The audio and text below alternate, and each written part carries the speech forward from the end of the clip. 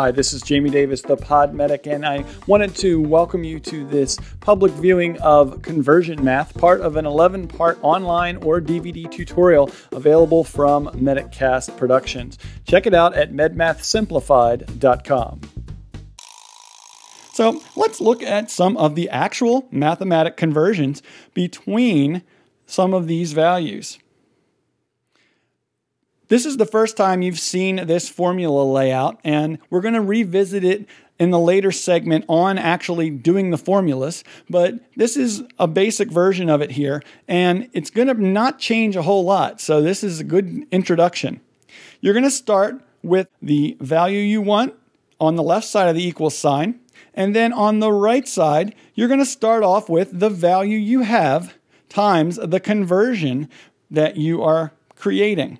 So this is the basic way we're going to do conversion math, and this is also the general formula we're going to use for all of our equations in this MedMath Simplified series. So let's start with a basic conversion that a lot of you run all of the time.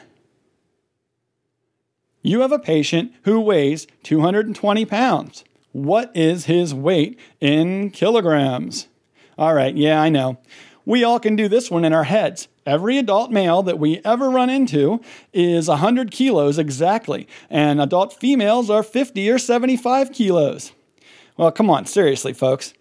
We need to get in the habit of setting up these problems correctly from the start, and there's no time like the present. We should be starting even with the easier ones. So let's look at that question again and think back to what we just saw as our formula. You have a patient who weighs 220 pounds. What is his weight in kilograms? Well, what do we know? We need to find out the weight in kilograms. So first thing we do is, what are we looking for? Put that on the left-hand side.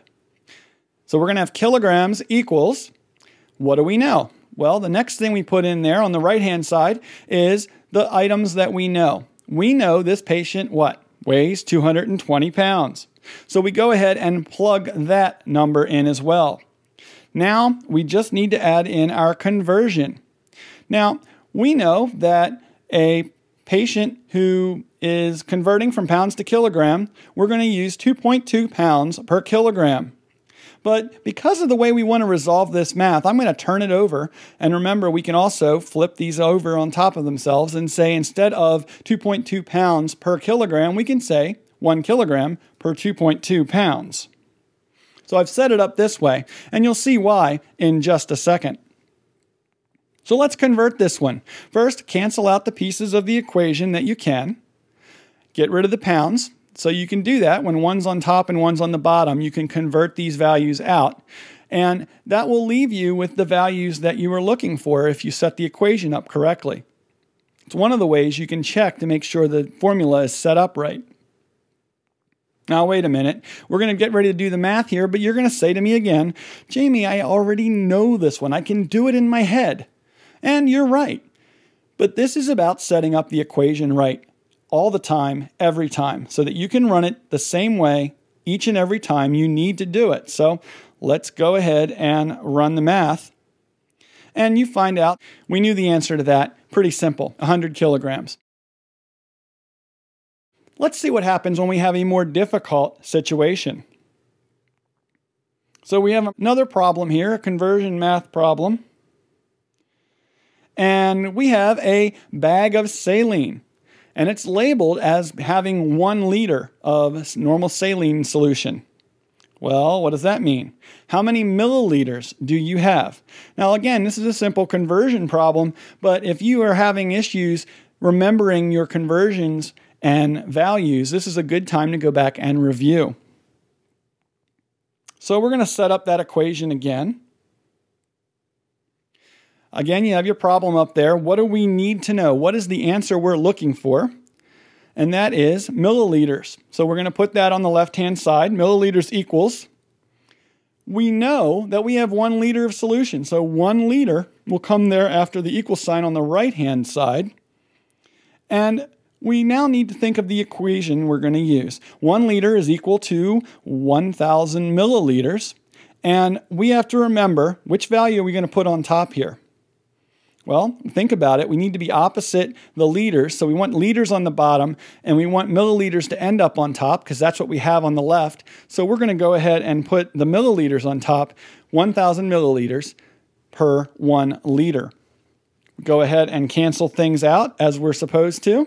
We can cancel out all of that, and we don't even have to do any math here. We've canceled out the things we can get rid of, and we end up with 1,000 milliliters in that bag of normal saline. Now, again, these are pretty simple and easy things to follow, but it's important to understand the conversions and understand setting up the equation each and every time the same way.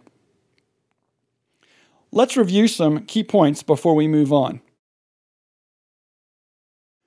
First off, you need to understand the underlying relationships of the metric system. You need to know the different factors of 10 for each of the various prefixes and how they modify base values. Do they make it bigger or smaller? You need to have a handle on the fact that, hey, non-standard conversions exist.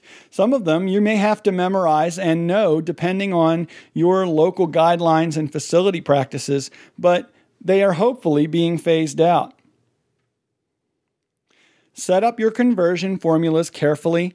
Do it the way we showed you here. There are practice resources associated with this video series, so use them. There are sample problems there. Give yourself the opportunity to practice this stuff. This is no different than learning to do an assessment.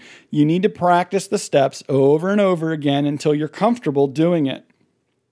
And then finally, once you've set up the formula, it's really just a question of doing the math. If you have a calculator and can use one, go ahead and do it. If you're in a testing situation where they don't let you have a calculator, then you're going to have to do the math the long version. Now, I do have to say that there are no tricks involved with doing the math. And if you think you need additional resources or refresher information about basic math or algebra, then I suggest you talk to your school or educational facility about getting some additional resources to bone up on your basic math skills. We're not going to cover that information here. We're going to assume that you understand basic algebra and that you can perform basic arithmetic. These are some of the references that were used in assembling this segment and this video series. And I want to remind you that I'm Jamie Davis, the Pod Medic. This has been a MedicCast Podcast Extra production.